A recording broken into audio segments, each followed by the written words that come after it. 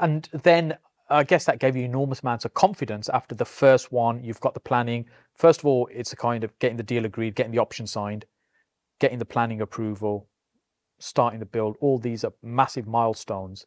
And at each point, your confidence level must be growing that actually, okay, this is possible. I can do this. And approaching second, third, fourth sites much easier at that point. Yeah, do you know what? I've never had a confidence issue, and I've never had a kind of can I do it kind of thing. I've always had like a high form of self-belief. Mm-hmm. I've always thought, you know, if that's being done, I can do it. It doesn't matter who it is. And so when it was nice validation. Mm-hmm. And that's one thing I like. I like to prove things to myself. I'm not really interested in proving things to others or proving people wrong. That's never been anything that makes me tick. It's proving myself right. Mm-hmm. And so that was good validation. Getting the first one and getting planning permission on that helped. But whilst that was in planning, I was out doing other deals. So I wasn't waiting for that to go through. I started doing other deals, and then cash got tight. Then I had to start taking in more partners. Right. Because I couldn't afford it. Couldn't afford to, planning applications are expensive.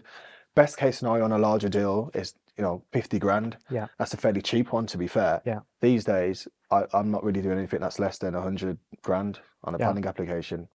So just break that down for somebody that might be listening and understand, thinking, how can you spend 50 grand on planning? It's crazy. Are architects that expensive? Because there's lots of components. So break that down for us. There's lots of components. If I think about a deal that we're doing right now, we're doing a 220 bed. It's another student accommodation scheme. The architect fees on that must be, so by the way, I've got a few projects, so this is roughly it. I'm going to say the architect fees on that might be 45, 50,000 pounds. This is for the planning application. This isn't for detailed design and drawings once you get your planning permission. This is just the architect fees, just to get us planning permission. And then you've got to pay for all these other reports, like transport report. You've got to pay for ground investigation.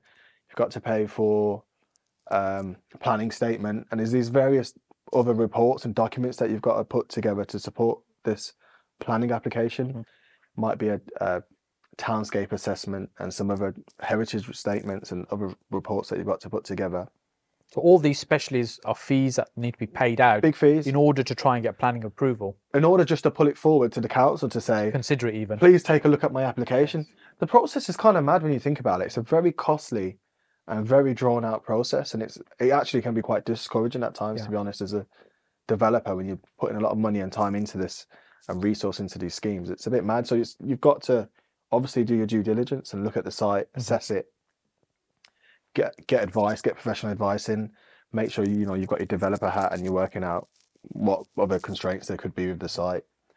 Anything from, in terms of ground risks to development risks to, neighbourly matters like party wall issues, oversell license and oversell agreement. So you've got to try and, when you're reviewing a site, just take that all into consideration and do an assessment. And then work out whether it's the plunge, is it worth that, what you've agreed for the land plus that planning risk?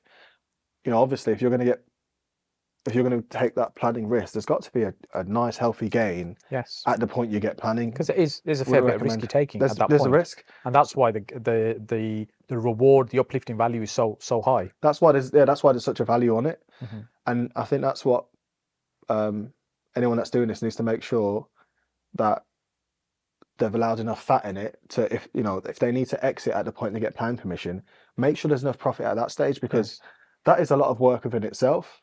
That's a lot of time. It's not a 1 month process. It's not a 1 week process. It's a lot of time and resource to put that together. You want to be able to potentially exit at that point if you need to, and if not, you go on to then take it through to development, which is a whole nother ball game. In itself. So before we get on to working with the builders and building out, how have you found the expectations of the site owners, the building owners, the landowners when you're having conversations with them? Because you're thinking, I'm putting a tower here. They're thinking, this is a gold mine I'm potentially sitting on. Have you found that negotiation process? Everyone's sitting on a gold mine, aren't they? Especially in Birmingham. If they don't want $1 million, they want 2. Yeah. It can be, in some areas it can be very challenging. If you found a development site in a really hot area, and everything else around it is developed, you know, there's a 99% chance that landowners The reason it's not developed is because they want so much money for it. there's a good chance it's that. There's a good chance they want a lot of money for that site. And so, yes, there's that complexity to it. You want to take that into consideration. But if you can find a site in an area that isn't as obvious, that can be a good strategy. So one that's potentially already allocated for development. Maybe it's in the SLA, in the local plan from the council, or you've just spotted it as an opportunity as a site. They can be good deals. But again, even where there's also, the other thing to take into consideration on that same point, to be fair, is sometimes people just miss that site. That site can be sitting there the whole time. Yeah. Everyone else assumes there's a deal that's been done, and nothing's been done. Yes. Yeah. And you go and contact that owner, and if the flip side does happen, and you get a fair price for that plot of land or whatever the site is. So either way, you just got to try it. But you do find landowners, the expectations generally can be quite high, especially in a city like Birmingham and central Birmingham. It can be quite challenging. But again, you know, you've got to look at multiple deals, and eventually you'll find something or a few that work.